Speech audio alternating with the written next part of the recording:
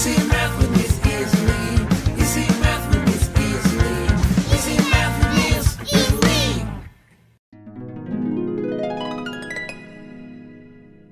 Welcome back to my channel, everyone. Today we're going to learn all about classifying quadrilaterals. You're going to learn all about the vocabulary words you need to know, like what quadrilateral is, all of the different specific types of quadrilaterals, and you're going to learn a new word called hierarchy that I'll explain all about in the video. Okay, let's dig in. Okay, so first things first, we need a little bit of vocabulary here. So the word quadrilateral, if we look at the first part of the word, quad, that means four. And so we're going to be talking about classifying four-sided shapes in this lesson. And we also need to learn about the word hierarchy. Let me write that down. It's probably a new vocabulary word for you. And all it means is a way of classifying things where we start with the most broad word and we get more and more specific as we go down on some branches. And I'll show you all about that with another example before we move into shapes. Okay, so just to make sense of the new vocabulary word hierarchy, here is just an example that doesn't have to really do with math, but just to teach you that word. I made one about European dog breeds. We've got some different categories. So the European dog breeds is the most general, broad term. And then as we get more specific, we have herding dogs, we have hound dogs, we have sporting dogs, and we have working dogs. So see how those are more specific, and we can get even more specific by showing different types of dogs in each category. So here we have some specific types of dogs. So in the herding category, we can get more specific and say, well, there are some German Shepherds and Border Collies. Then we can get more specific with the European dog breeds that are hound dogs. And I picked another two specific types that are Basset Hounds and Beagles. And I could give you even more dog breeds in the hound dog category, but I thought I'd just start with two for each category. So then the sporting dogs, we could get more specific and say there are the Rhodesian Ridgebacks and Brittany Spaniels. And finally, in the working group, we can put some specific dog breeds of the Boxer and the Bull Mastiff. So hopefully that taught you a little bit about a hierarchy. It starts with the most broad term, which is just European dog breeds, and then moves to specific types of dog breeds like herding, hound, sporting, and working. And then it moves into some specific types of dog breeds like a German Shepherd. Okay, so now we're going to think about a hierarchy for classifying shapes, and we're going to be classifying quadrilaterals. So at the beginning of the video, I mentioned that these are four-sided shapes. So that's the most broad or general or vague description for these shapes. There's lots of shapes with four sides. We need to kind of get more and more specific as we go down this hierarchy. So let's think about some different branches or different types of quadrilaterals. You can pause the video and start thinking of different four-sided shapes.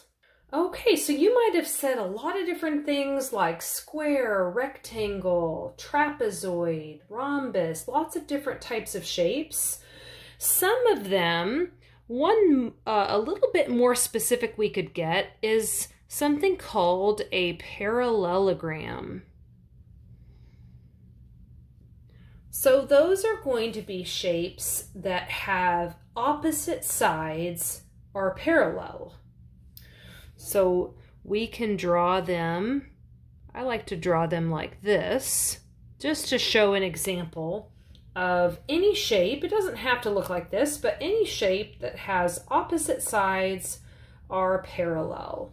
And there's different types of shapes that have parallel sides. So we're going to be digging more into those too in a second to get those a little bit more specific.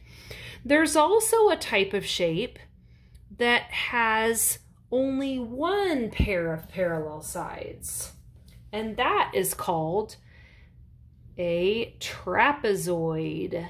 Those are a little bit different. I always kind of think of those as being a little bit lonely of a shape because it's a little bit different than all the other quadrilaterals. So those, if you don't remember, they can look like this. And so they have this side and this side are parallel. And so it's just got that one pair of parallel sides. These two are not. And a test I like to do to check for parallel is by looking at those two sides. If you kept drawing them, are they going to cross? Are they going to intersect? Oh, those will. So those are not parallel. But these two sides, if you kept drawing them forever and ever, they would never touch. All right, so let's keep going. So I think we can stop this branch with trapezoid because there's not really any more way to be specific about these trapezoids, but there are some different parallelograms. So shapes that have two sets of parallel sides. Let me write that down. Two pairs of parallel sides. So let's think about those. There are, can you think of any that have parallel sides? Okay, some of you said rectangle. Those have two sets of parallel sides. See, we can do the test on it. These two, if you kept going, they're like train tracks. They would never touch. And then these two, if you kept those going, they would never touch. They're like train tracks. So yes, a rectangle is a specific type of parallelogram. And of course, it's a quadrilateral because it has four sides. Okay, another type of parallelogram is called a rhombus. And that, let me draw it really quickly. That, we'll do the test. Does it have two pairs of parallel sides? Let's see.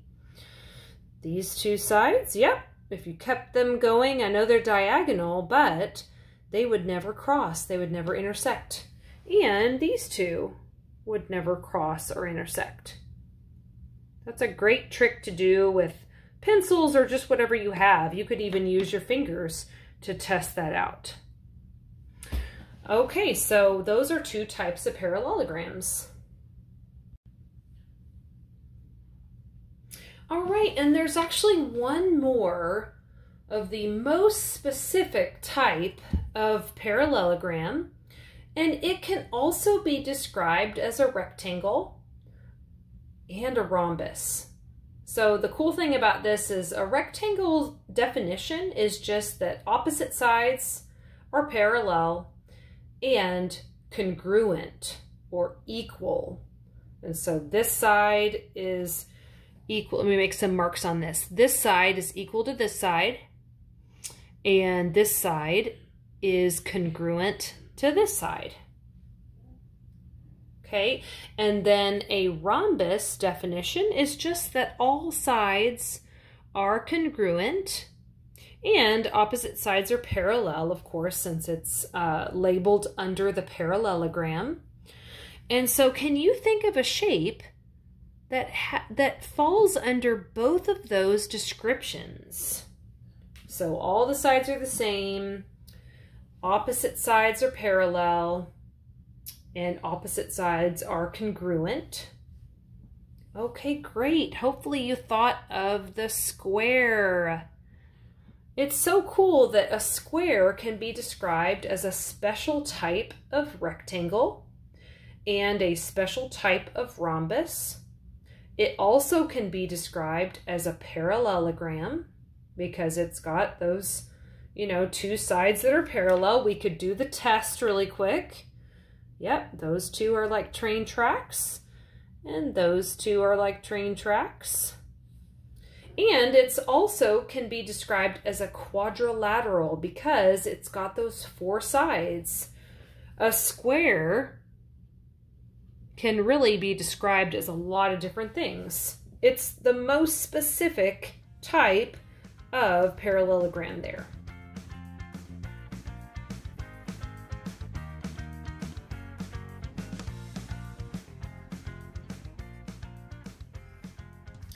All right, so now we just need to take a look at a different type of graphic organizer to classify quadrilaterals. So this one has a Venn diagram, and it also has this circle over here that just has a trapezoid by itself. So let's just kind of take a minute to study it a little bit, and we might be able to figure out what this mystery is up here. So on this side, we have a Venn diagram that has a rectangle and a rhombus. And it looks like the square is in the middle of those two. So it can be described as a rectangle and a rhombus. And then to figure out this question mark, I want you to think about, is there a word that would describe all of these things? What do you think? All right, so hopefully you came up with the word parallelogram because all of these shapes have parallel sides. So they can all be described as parallelograms. Great job.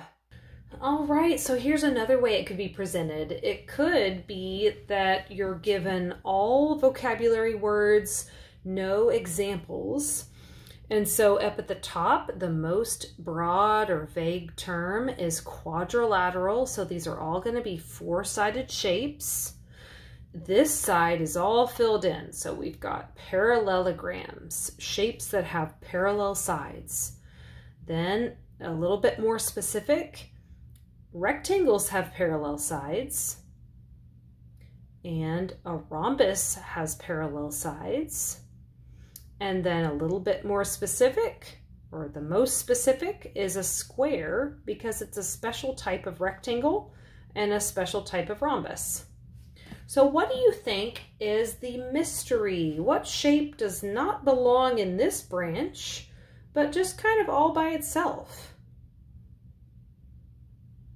Okay, great. A lot of you thought of the word trapezoid. That one just has one pair of parallel sides. Let me draw it real quick. Okay, it has one set of parallel sides. The other two sides will eventually cross, so they are not like train tracks. Great job.